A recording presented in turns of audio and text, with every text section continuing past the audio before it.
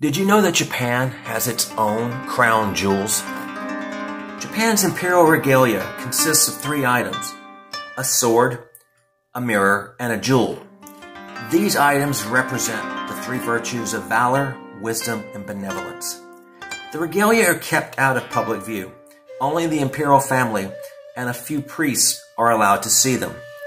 The picture shown here is an artist's representation. The curved jewel in the picture resembles jade, but written sources, as well as a friend of mine in Japan, said that the gem is reportedly red agate. According to legend, the items are brought to Japan by the deity Ninigi no Makoto. He is the grandson of the goddess Amaterasu and the great-grandfather of Jimmu, Japan's first emperor. Per legend, Amaterasu hid in a cave in shame when her obnoxious brother, Susanoo, killed a weaver with a practical joke. As Amaterasu is the sun goddess, this plunged the world into darkness.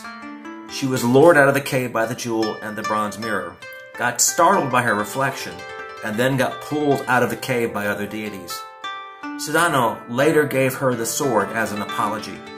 Depending on the legend, the sword was either used to kill an 8-headed serpent or obtained from its body. The regalia have been used in ascension ceremonies since 690 and are still used today, such as for Emperor Naruhito in 2019. The regalia are handed to the new emperor during the ceremony, but are left shrouded or in boxes so they cannot be seen. At this ceremony in 2019, the sword and jewel were handed to the new emperor, while the mirror remained in its location. The locations of all the regalia are unconfirmed.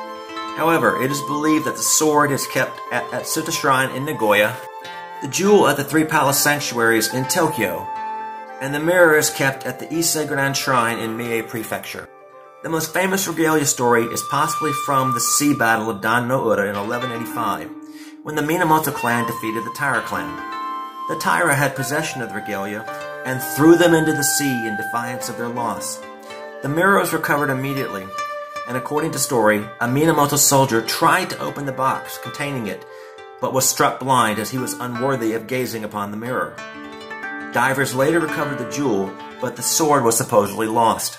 The current sword is believed to be a replica, though some suggest it was returned via supernatural means.